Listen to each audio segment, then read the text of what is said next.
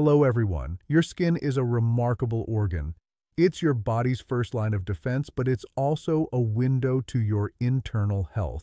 It often displays the very first signs that something deeper is wrong. And when it comes to high blood sugar and diabetes, your skin can be one of the most powerful warning systems you have, sending clear signals long before you might feel any other symptoms. The problem is, most of us don't know how to read these signals. We dismiss a strange patch as a simple rash, a new spot as an age spot, or itchy skin as just being dry. Today, we are going to learn the language of your skin. We're going to count down 12 distinct skin problems and signs that are directly linked to pre-diabetes and diabetes. Hello everyone, I'm Dr. Frank Maxwell, and welcome to Diabetes Medic, your home for clear, science-backed strategies to master your metabolic health. Today we're acting as medical detectives. I'm going to guide you through a comprehensive visual tour of the top skin signs of diabetes. Some of these are incredibly common, others are quite rare, but all of them are important messages from your body that you should never ignore. My promise to you is that by the end of this video, you will be empowered with the knowledge to recognize these signs in yourself or a loved one so you can take action early. Let's begin our countdown. 1. Acanthosis nigricans, what it looks like. This is one of the most common and earliest signs. It appears as dark, thick, velvety or leathery patches of skin, typically in body folds like the back of the neck, armpits, and groin. On lighter skin, it might look like a smudge of dirt or a tan. On darker skin tones, it's a very deep, dark, and noticeably thick patch. It cannot be scrubbed off. What it means. This is a direct external sign of high insulin levels, the hallmark of insulin resistance. The excess insulin in your blood stimulates your skin cells to grow and multiply too rapidly, causing the darkening and thickening. Tassenbrurs 2. Dry, itchy skin, pruritus. What it looks like. This feels exactly as it sounds, persistently dry, tight, and itchy skin, often on the legs, feet, and elbows, that doesn't seem to get better with regular lotion. What it means. This can be one of the first subtle clues of high blood sugar. When there's excess glucose in your blood, your body pulls fluid from your cells to produce more urine to flush out the sugar. This cellular dehydration leads to dry skin all over your body. It can also be a sign of poor circulation or nerve damage, which impairs your skin's ability to stay moist. 3. Diabetic dermopathy, shin spots. What it looks like.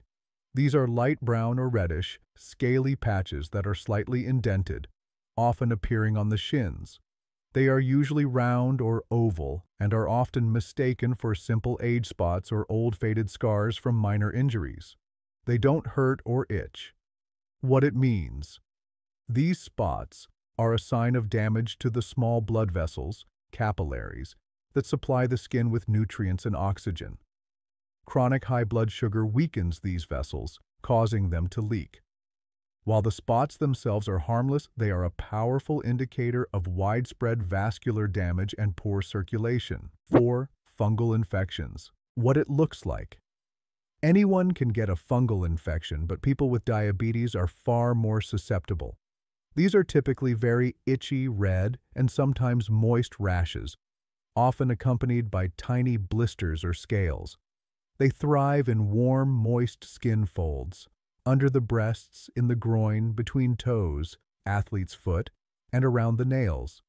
The most common culprit is a yeast-like fungus called Candida albicans. What it means. High blood sugar creates a welcoming environment for fungi.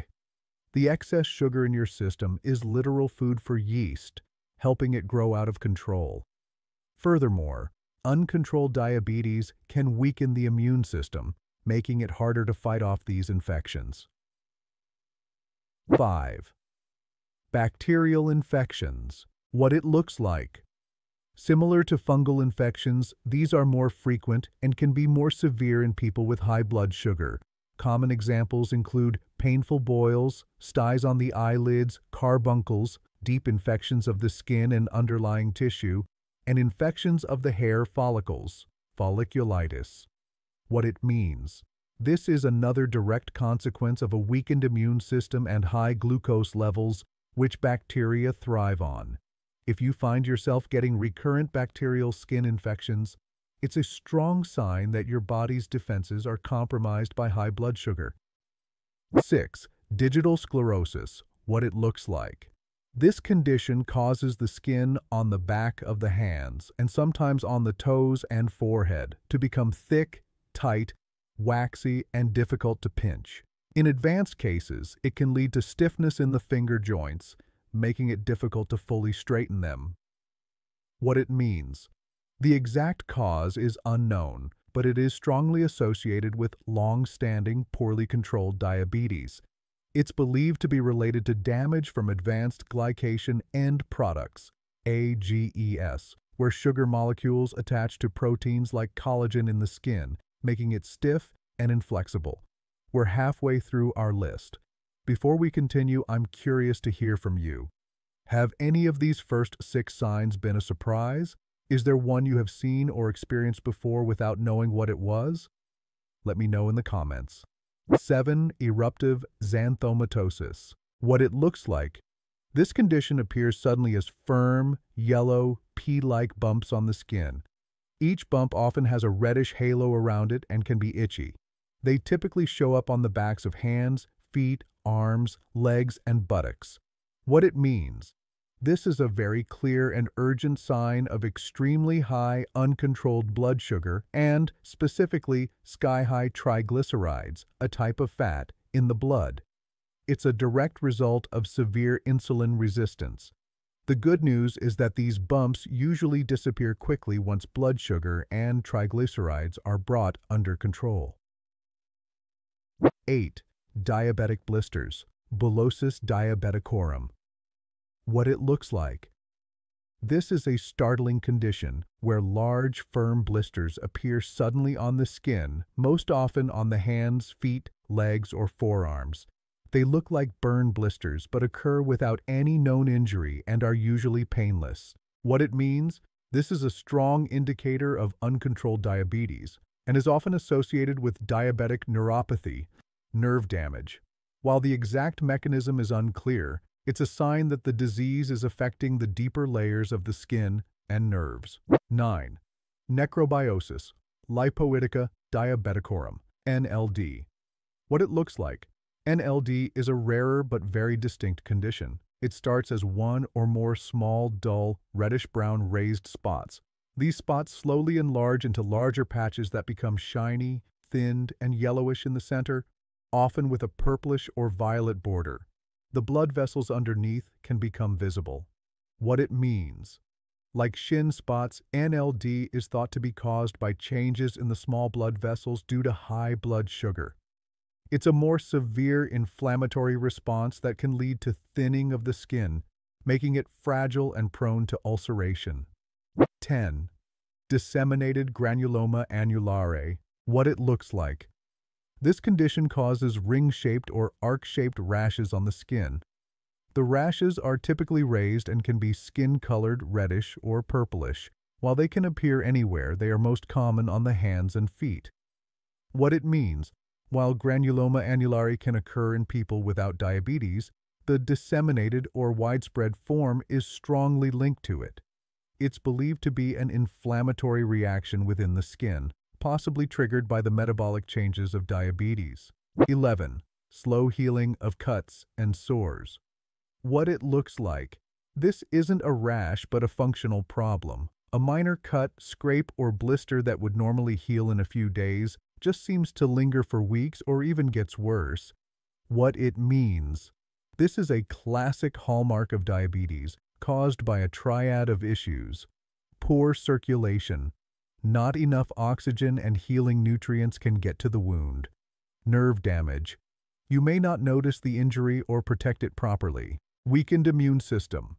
Your body can't effectively fight off bacteria that enter the wound. 12. Diabetic foot ulcers. This brings us to the most serious skin problem of all. It's the end result of many of the issues we've already discussed. What it looks like. An open sore or wound, most commonly on the bottom of the foot, that is slow to heal or is not healing at all. It may or may not be painful due to nerve damage. What it means: this is a medical emergency. It's a sign of severe nerve damage, poor circulation, and a compromised immune system. An untreated foot ulcer can lead to a deep infection of the tissue and bone, which is the leading cause of diabetes-related amputations. My final clinical takeaway: these 12 signs are not meant to scare you. They are meant to empower you. They are your body's early warning system. By learning to recognize them, you can catch problems early, get the proper medical attention, and address the root cause, high blood sugar, before more serious, irreversible damage occurs. Your skin is telling you a story. Please listen to it. If this comprehensive guide has been valuable, and you want more of the science-backed information I share to help you master your health, then I invite you to hit that subscribe button and ring the notification bell. Join us here at Diabetes Medic. For today's question, which of these 12 signs was the most surprising or new to you? Share it in the comments below. Thank you for your time today. Now that you can recognize the warning signs, it's time to learn about the underlying truths of the condition. I highly recommend you watch the video on the screen now. What most doctors won't tell you about diabetes, but I will. It's the perfect next step. Click on it, and I'll see you over there.